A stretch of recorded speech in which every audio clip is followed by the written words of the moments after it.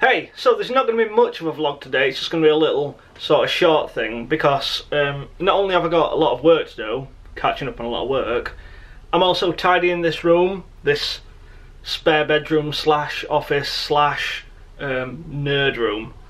So yeah, that's what's happening today. As you'll have seen in yesterday's vlog, if you watched it, me and my dad made this Funko Pop wall and populated it with all the Funko Pops. So yeah, that's all done, but that leaves this shelf here where a lot of them were pretty barren. So we've got to figure out what we're doing with these shelves. They're sort of a mess at the minute, just of stuff. So I've sort of got to think about where everything's going to go. Like, I know this middle shelf is going to be the new Haunted Mansion shelf, because currently everything Haunted Mansion's right here. But it's all going to go there because we've got some Haunted Mansion Funko Pops on the way. They're not going on the Funko Pop wall, they're going on the Haunted Mansion shelf. Are you keeping up, everyone? Are you keeping up? This makes a lot of sense. So, Haunted Mansion shelf, no idea what's going up here, no idea what's going down here. We're just going to make it up as we go along. Also, we've got a big ass bag full of Tsum Tsums. Like, we've got 1,000,001 of these, maybe not 1,000,001, but over 100. 120 something, I think.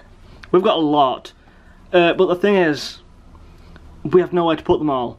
Like, we originally had them on one of those shelves that you just saw, but we just got too many now. So, any suggestions as to what we could do with all these happy little Tsum Tsums? Look, there's Flick. Any suggestions as to what we could do? Most welcome. Speaking of Tsum Tsums, we've also got these tiny little Tsum Tsums. Look how tiny they are. Tiny. But again, nowhere for these, and Lauren doesn't particularly want to collect them anymore. So, so what do we do with these? Unless I can find a home for them, I might do a giveaway. We might give away some tiny little Tsum Tsums. So, so stay tuned for that, because we ain't got nowhere to put them, I don't think.